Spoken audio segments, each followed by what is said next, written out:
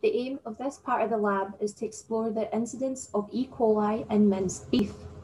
You will analyse beef from different supermarkets using a variety of microbiological techniques to aid the identification of microorganisms present in these samples.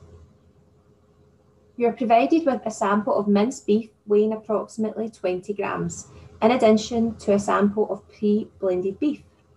These will be referred to as sample C and sample D respectively, and sample D is acting as a control. Firstly, add 180 ml of saline to sample C.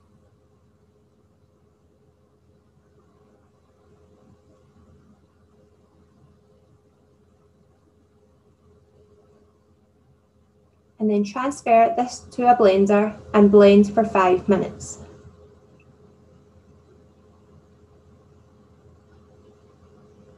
Please note, sample D has been prepared in exactly the same way. This blended mixture represents the 10 to the minus 1 dilution, as 20 grams of minced beef has been blended in 180 ml of saline. You will now transfer your blended sample C mixture to a beaker and allow this mixture to settle on the bench for 2 minutes.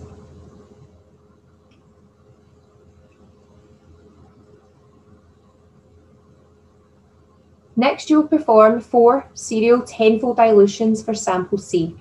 To do this, add 9 ml of PBS to 4 universals, and these should be labelled 10 to the minus 2, minus 3, minus 4, and minus 5. Carefully transfer 1 ml of the blended beef mixture to the universal labelled 10 to the minus 2, ensuring you avoid the foam at the top of the beaker. Mix this sample thoroughly by vortexing.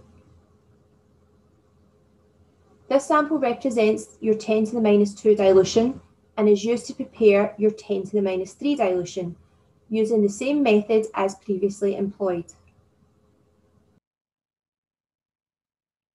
Repeat this for the 10 to the minus 4 and minus 5 dilutions, and don't forget to vortex the final sample. Remember, you should be using aseptic technique throughout this.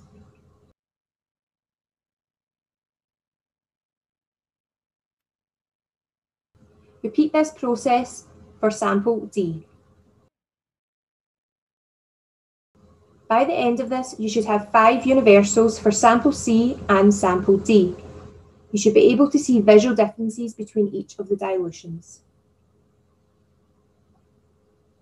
You should now place 0.1 ml of your 10 to the minus 1 sample onto the centre of an EMB agar plate. This agar is used as E. coli will appear as distinctive metallic green colonies on this medium. Carefully spread the drop across the agar as evenly as possible, using the entire surface of the plate. Do not rush this step. Try and keep the lid over the plate as much as possible to prevent contamination, and once dry, invert the plates. Repeat these steps for the other sample C dilutions, remembering to vortex before removing 0.1 ml.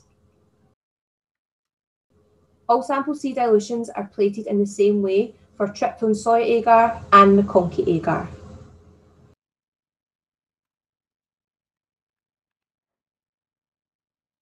Spread plates are prepared in the same way for sample D dilutions. All plates are then incubated at 37 degrees for 24 hours. The next day, you should inspect your plates and count the number of colonies on each plate. Remember to only count the plates that contain between 30 and 300 colonies. Designate plates fewer than 30 colonies as too few to count, and plates with more than 300 colonies as too numerous to count. For TSA, you should count the total number of colonies. For McConkey plates, you should count the pink colonies as these represent coliforms.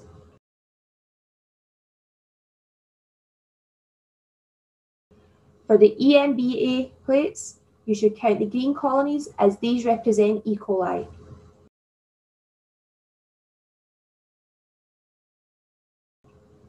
Taking into account the dilution factors, Calculate the total number of bacteria and total number of coliforms per gram of mince for samples C and D.